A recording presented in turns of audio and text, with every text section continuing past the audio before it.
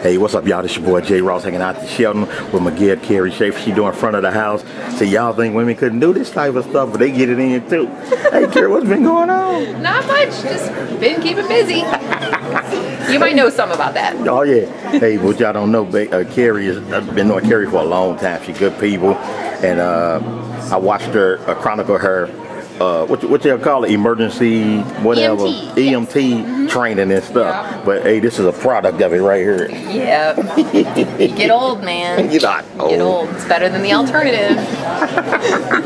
Hey, Kerrie, now, what made you do sound as far as being a female and all? You know what? It was an accident. I fell into it. I got downsized from a previous job, and I ended up getting a job as a stagehand, and I didn't exactly know that's what it was. It was called an events assistant. So I got there and I was like, I'm going to be doing this. Okay.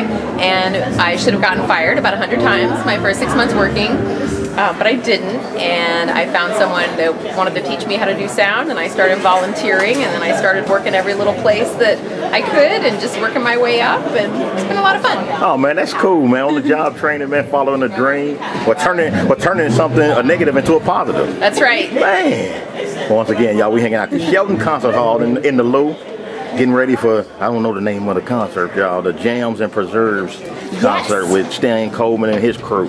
And sitting back here chilling with my girl Kerrie, trying to see if she let me mess around with a few of these knobs. You can mess around with the ones I'm not using. We're gonna let her roll, y'all. She gotta make preparations to put her work in, y'all. Just wanted to holler at her. This your boy J. Ross. We 10 million strong and we gone.